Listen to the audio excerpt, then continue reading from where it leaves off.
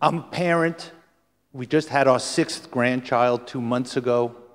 So the lens that I'm going to bring to you is, yes, I'm a teacher educator, I'm a researcher and all these things, but I probably should be on a panel called frustration.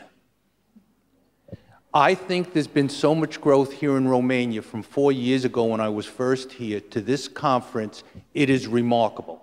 The discussion is incredible and the growth is incredible. But I need to share the frustration.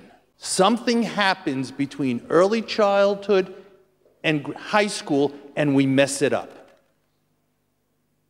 Something happens. The easy part is teaching the skills, reading. That's easy.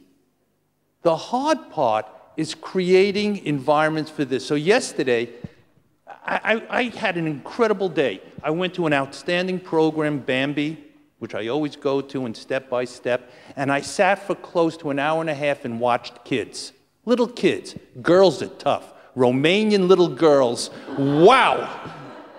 And I'm watching girls and boys play. Little kids. They're innocent. They have no bias. They don't discriminate. They play. They share. They don't look for differences. They're kids. And then something happens.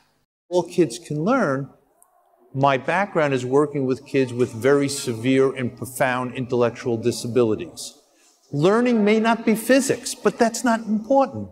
Learning how to communicate, learning how to smile, learning how to share, learning how to wait their turn.